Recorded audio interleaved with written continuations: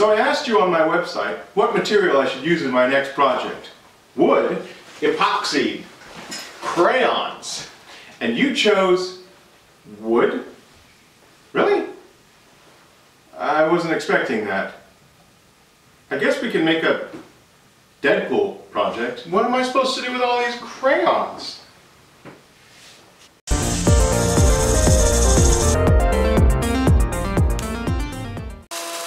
So I've got 3 pieces of hardwood: walnut, maple, and bloodwood. I needed a few of these, and I might actually need a couple more. And it's a little spray adhesive.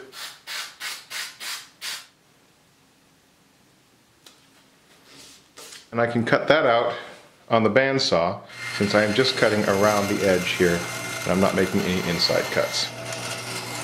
So with the maple background cut, we're done with that wood. The next is going to be the walnut, and the walnut is just going to be his face here, but not the rest of it. So just these 2 half circles, which are normally black, but we're going to do in walnuts, the darkest wood I have.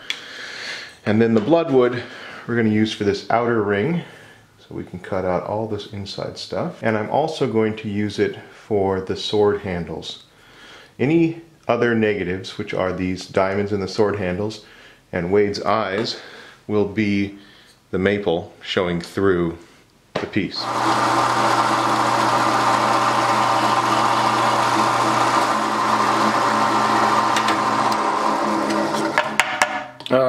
Wade, your face is full of holes. Yeah, he's not surprised at all. So I am a scroll saw novice. This is actually technically my first project with the scroll saw. So I'm keeping it simple to begin with. All right, we got a fresh new blade. This is a number 5 reverse tooth scroll saw blade.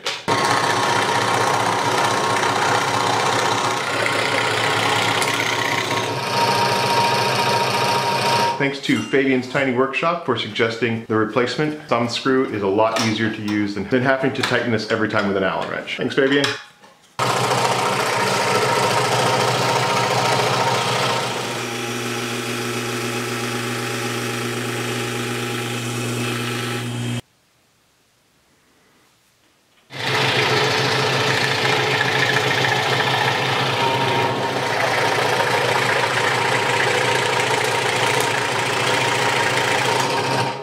Alright, so here we go. Most of our pieces, they don't all fit perfectly, but that's what sandpaper's for. Aiming for perfection on your first scroll saw project is probably a little lofty, but I'm pretty happy with where I'm at. I'm really happy with the gap over here. It's got a nice little line on it. Seems to mate up really well. And now I just need to do a little work on this side. Alright, a little bit of glue. Just make sure not to overdo it. You don't want squeeze out coming out of the eyes here. Alright, and we'll wait for that to dry before moving on to the next step.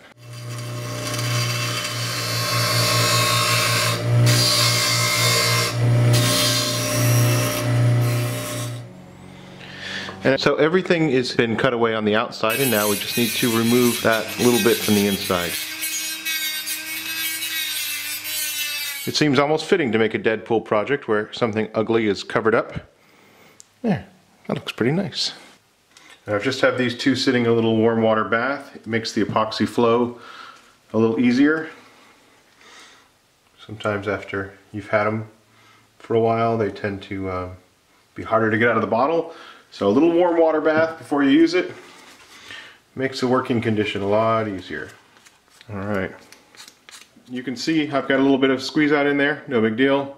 I'm going to try to clean that up with a scratch awl, and then I'll let this set for the epoxy to harden. Here it is, out of clamps, and we're just going to clean up your face a little bit, Wade.